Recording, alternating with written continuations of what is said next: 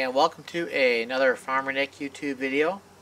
This week it's finally kind of gotten nice outside, so we're going to do a tractor repair video. This is my John Deere 2030A. It's about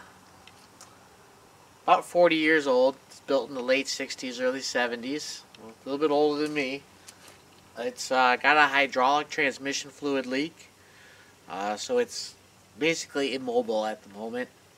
Old tractors like this, the hydraulic and transmission lines were all part of the same system. Newer tractors, the hydraulics and the transmission are separated, so if you blow a hydraulic, it doesn't necessarily mean you can't drive off. And unfortunately at the moment we're not going anywhere because we're leaking transmission fluid, so we'll see what's going on and go from there.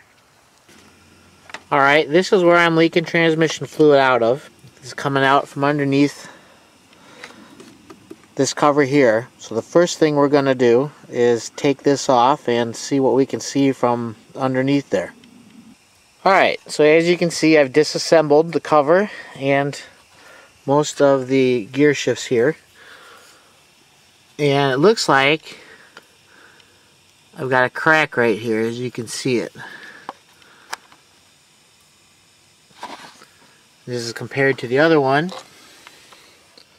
You can see that's just solid all the way around. So it looks like this piece of plastic is broken, and that's where all the fluid's spraying out from underneath. So if I remove this retaining washer right there, I should be able to take everything out without having to completely dismantle this whole thing. So we're going to give that a shot next. Alright, so I am here at the John Deere dealership. Got my part. We're going to go inside and see how much this is going to cost me. Okay, so I'm out of the dealership and it's going to be $12 for that little plastic ball. And I have to buy two though, because that's how they come sold. So probably about 25 bucks. And they don't have them in stock, so I'm gonna have to wait a few days. So we'll pick up the video when the parts come in. Alright, so we're here at Tractor Supply, which amazingly does not supply a lot of tractor parts. And we're gonna get hydraulic transmission fluid and some degreaser and some silicone. Alright, so we're back out of Tractor Supply. Got our hydraulic transmission fluid. About $82 lighter in the pocket right now, but we're doing okay on a tractor repair, honestly. So we'll see when the parts get in and we'll take it from there. Alright, catch you guys later. Hey everybody, so I'm back here at John Deere dealership and I've got my parts. I had to buy two. They only come as a package, so $24. Not too bad in the hole on this whole repair. So we'll head back to the farm and we'll get to work on it. Hey everybody, got a good day outside, a perfect day to finish banging this thing out, so let's get back at it.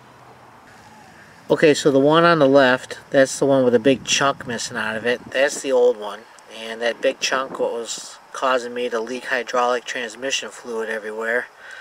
Just old and cracked. And the one on the right's a shiny new one.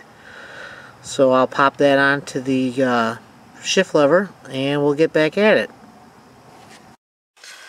Okay, so I have reassembled the shaft, and if you can remember, right here there was a hole.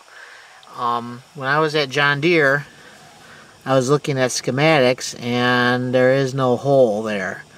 I'm assuming that some previous owner tried to rig something and drilled a hole there for maybe hooking up another piece of equipment or something, and it didn't work out and left it there. So I siliconed that and then put a little bit of liquid metal over the top to cap it shut.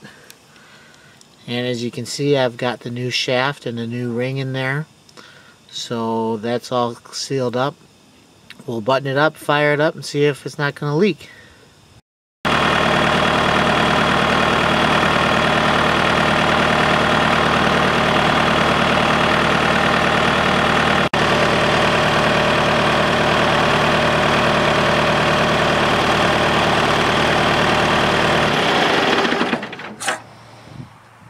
Alright, everything's looking good.